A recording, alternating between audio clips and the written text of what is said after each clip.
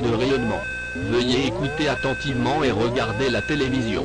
Le reste de l'émission se poursuivra en anglais car il représente une menace internationale. A leak was detected in the Chinon B2 reactor at the Chinon nuclear power plant in the Avoine region of France at 6:30 a.m. today. Immediately after the detection, this leak was reported to the International Atomic Energy Agency, and all the reactors of the power plant, whose 3 reactors are currently closed, were temporarily shut down, so that there may be power cuts in various parts of France. In connection with the accident at the Chinon atomic power station, unfavorable radiation conditions are developing in the city of Tours, Poitiers, and Angers. In order to ensure complete safety for residents, children first and foremost, it has become necessary to carry out a temporary evacuation of the city's residents to nearby settlements of Avoine district. For that purpose, buses will be provided to every residence today, June 17th, beginning at 8 a.m., under the supervision of police officers. It is recommended that people take documents, absolutely necessary items and food products to meet immediate needs. Citizens, on leaving your dwellings, please do not forget to close windows, switch off electrical and gas appliances and turn off water taps. Please remain calm, organized and orderly. After evacuation, stay indoors for the first 48 hours after arrival at settlements. Take off all your clothes and put them in a plastic bag. Tie up the plastic bag and take it as far away as possible or bury it. If possible, wash your entire body, including behind your ears and between your nails, with clean water. Never use conditioner like lotions, only hair shampoo to cleanse.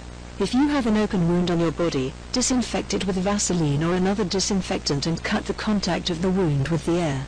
If you have complaints such as nausea, dizziness, vomiting or burns, inform the nearest authority. Stay inside. Close and lock all windows and doors. Go to the basement or the middle of the building. Radioactive material settles on the outside of buildings, so the best thing to do is stay as far away from the walls and roof of the building as you can. If possible, turn off fans, air conditioners, and forced air heating units that bring air in from the outside. Close fireplace dampers. If you have pets, if your pet was outside, bring your pet inside. Wash your pet carefully with shampoo or soap and water and rinse completely. Wear waterproof gloves and a dust mask, or other material to cover your mouth, if you can. Keep cuts and abrasions, both yours and your pet's, covered when washing your pet to keep radioactive material out of the wound. Wash your hands and face after washing your pet's. Pet food in sealed containers, cans, bottles, boxes, will be safe for animals to eat. Wipe off pet food containers with a damp cloth or clean towel before opening them. Wipe off pet bowls, dishes, and mats too. Put the used cloth or towel in a plastic bag or other sealable container and place the bag in an out-of-the-way place, away from other people and pets. If you have loved ones in schools, daycares, hospitals, nursing homes, or other places during a radiation emergency, stay where you are. Going outside to get loved ones could expose you and them to dangerous levels of radiation.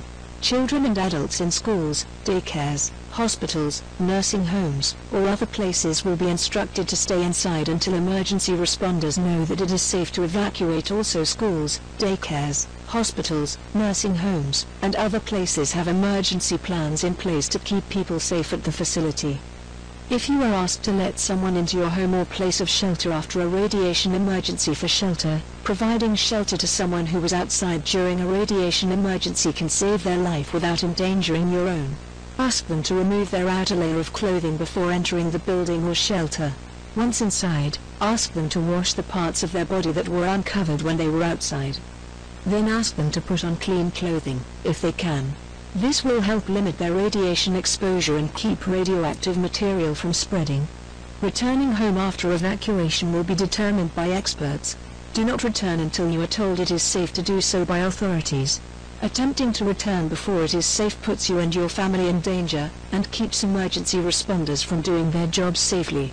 Radiation experts and emergency officials will determine the location and amount of radioactive contamination.